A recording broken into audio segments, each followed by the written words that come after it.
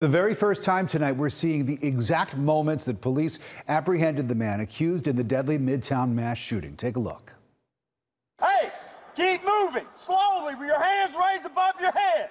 This is brand new body camera video just released by Cobb Police today, and it shows officers surrounding Deon Patterson, guns drawn, before taking him into custody. Atlanta News First Chelsea Beimfohr is at the Cobb Police headquarters with how police stress the importance of technology in this case.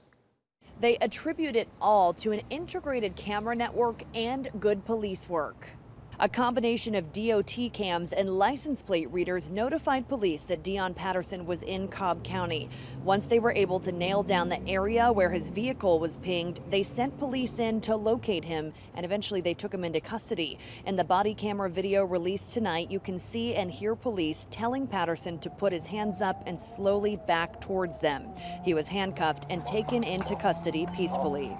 The integration of cameras allowed us to send the officers to a very particular place on a very particular location. But as the chief said, great technology doesn't work without great people. And to help solve other crimes, Cobb residents now have the option to register or integrate their own security cameras into the police network. You can do that by going to connectcobbcounty.org. Reporting in Cobb County tonight, Chelsea Beimfohr, Atlanta News First.